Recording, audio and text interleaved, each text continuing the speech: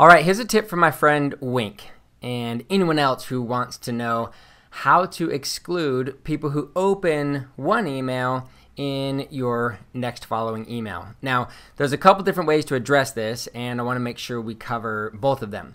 The first is, what if I sent a broadcast email? So I manually pulled a list and I sent those people a broadcast email. Now I'm going to send a follow-up, but I only want to send it to people who didn't open. That's one scenario. The other scenario is, what if I built it in a campaign? And in a campaign, you have a little bit more control over this, at least in terms of setting it up automatically. So let's take a look at both scenarios. So the first thing we'll do is we'll go into my broadcast here. So I'm going to go to, not there, I'm going to go to Marketing Reports. I'm going to go to Email Broadcasts. I'm going to find a recent broadcast that I sent. Here's one now. Click on this, and we can see the report here. How many were delivered, how many opened, how many clicked, etc. Right? So what we want to do is we want to go ahead and click on those that opened. Or you could click on those that that didn't open. You can do it either way, but the easy way might be to go ahead and click on the list of people who opened. Here's that list. Now I can check the box at the top to select them all, click my Actions drop down, and apply a tag. I can then go ahead and create a new tag, save and process that action, apply that tag, and then when I go to send my next broadcast, I just go ahead and exclude anybody with that tag. Okay, so that's a retroactive way of doing it with your broadcasts, and you can do that to your heart's content. Now, I would suggest trying to set up most of your communications in campaigns, because in campaigns you have a little bit more control. You can set it up automatically and you don't have to worry about it going forward. You don't have to go back and do these retroactive actions to pull lists of people who opened or didn't open. So let's take a look at how we do that. So let's go ahead and go over here and just build a quick campaign. This will be a really simple campaign. Let's say we want to put people in a little promotion sequence. Call this promo sequence. And we want to take them out if they open emails, right? Now the thing is, we got to remember is if we put all of our emails in one sequence and we have an email opened goal here, if they open the email, let's say the first email, then that goal will pull them out of the entire sequence. So what we might want to do is actually break this up into separate sequences for each email. So we'll call this one email 1, and we'll make another sequence for email 2, and another sequence for email 3, etc.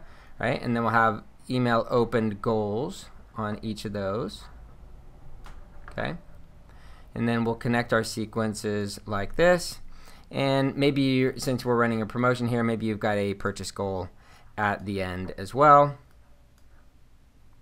Okay, so we can do this. Now, inside of each of these sequences, we might send an email and then have a timer. Or maybe in this first one, we'll send an email and then we'll flow them immediately into, actually no, since we're using the goal, let's have the timer after.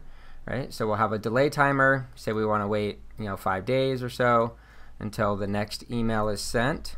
Okay, so we go 5 days here, and then in the next one we're going to send email 2 and wait another 5 days. And again, I'm not configuring everything here because I'm just showing how this all works. And then here we're going to have another email and another delay for 5 days.